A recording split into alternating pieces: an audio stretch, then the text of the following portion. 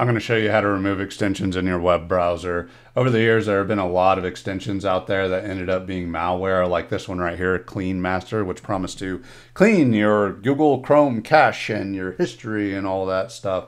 And yeah, it was featured by Google and a lot of people installed it. And it ended up being malware that was stealing people's data. And that's how these things work. Now, this most recent one, the reason why I'm on this is because they found one that was playing the long game from a group of people that were putting these extensions out. And there's one that's still out there called WeTab. This guy is still inside of the Chrome extension store and the Microsoft extension store.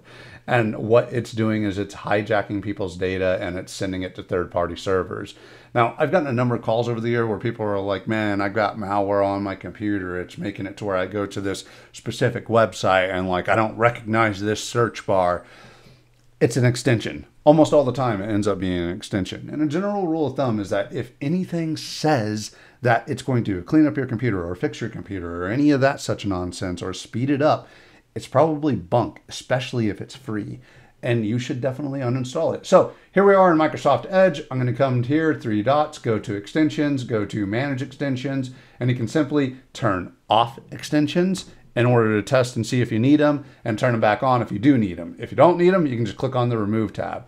Quick note about removing an extension. Sometimes after you remove an extension, a web page will pop up asking you to fill out a form saying like, hey, why did you decide to remove this? And yada, yada, yada. You don't have to fill that out. You can just close out of it. Like, they don't give them any more of your data, especially if you don't recognize the extension. And yeah, here's that WeTab extension that's still inside of the store that is apparently not too good. So 3 dots, extensions, manage extensions, remove the ones that you don't need. And then in Firefox, they still say extensions, but most of them refer to them as add-ons.